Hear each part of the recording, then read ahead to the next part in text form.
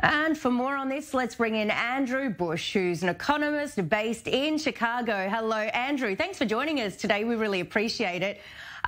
Firstly, this is a huge jump in Bitcoin. Tell me, how much has this got to do with the virus and the drop in currencies around the world? Well, certainly is related to the drop in the value of the U.S. dollar, and it's been pitched as an alternative, just like gold has been.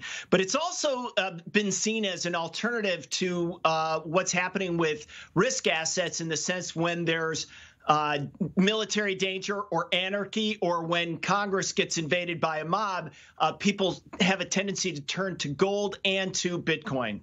All right. And Andrew, can we expect this trend to continue? And if it does, how far do you see it going? Well, it's up 1,000% since last March, so it's hard to see it going up a lot more from here. But you have to remember, it's a very limited amount of liquidity with Bitcoin, unlike gold, which can be mined. Bitcoin can be mined as well, different kind of terminology, but there's a limited amount of it. And right now, because there's so many day punters or traders, it's just on rocket fuel at this point, and it's so volatile. So it's hard to say where it's going to go from here, but it's doubled since mid-December. So it's really just incredibly volatile, and it's also incredibly speculative. So if people are looking to buy it, I mean, just remember, just keep a small portion in your portfolio. Sounds good. And Andrew, tell me, you mentioned that there's only a certain amount of Bitcoin. What happens then when that runs out?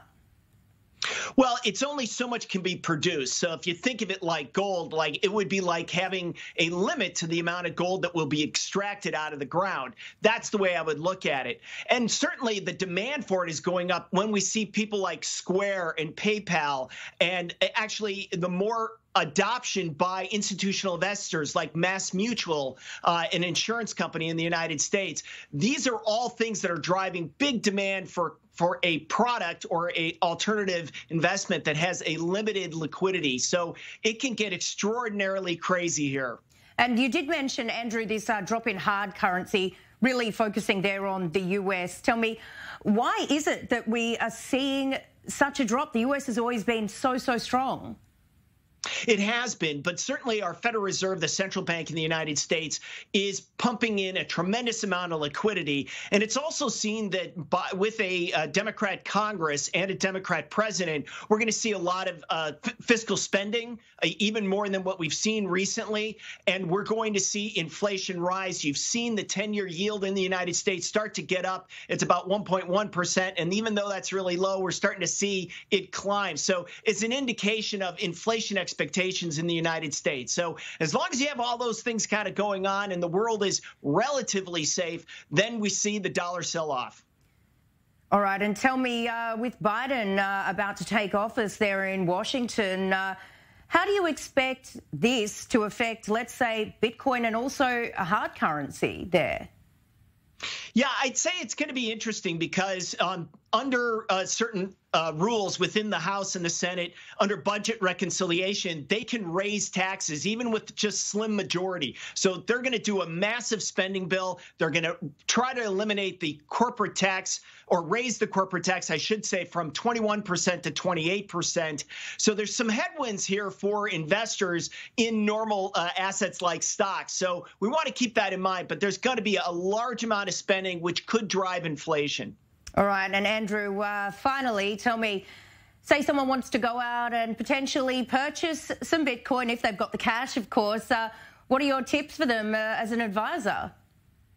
Yeah, just a small amount into your portfolio. This is the most speculative investment that you can do. So just be very careful with it. I wouldn't go out and, expect that you're going to see continued gains like we have. But if you're willing to take that risk, then, allocate just a small amount of your portfolio. That's what I've been advising my clients overall. I'm not an investment advisor, but I just talk from the standpoint of risk and portfolio mix here. So again, be very careful with this. But obviously, if you want to get on board and you have a real high FOMO with it, then go ahead. I think a lot of people do have FOMO. Andrew Bush there, thank you so much for your time and coming on to break all of this down for us. We really appreciate it. You bet.